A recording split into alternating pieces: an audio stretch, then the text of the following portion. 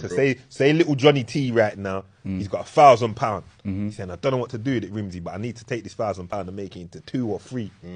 What are you saying? No, but that's the problem though, because he needs to know what he wants to do though. He can't not know what he wants to do and he's got £1,000 though. But you know these youths never know what to do, so they're coming to you. But that's the answer you're giving him. You need to know what you're doing first. He can do a few things with that. He can even get involved in a trainer thing, you know. He could just buy trainers when they just come out straight away. Straight away. Resell them. Brother, 1 week later, they're gone up like 2 bills, whatever.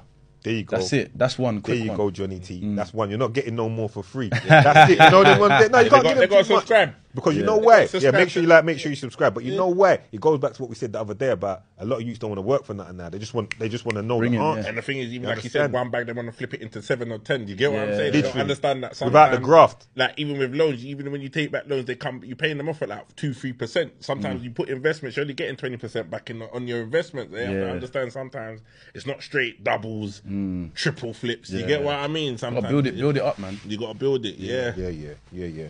On the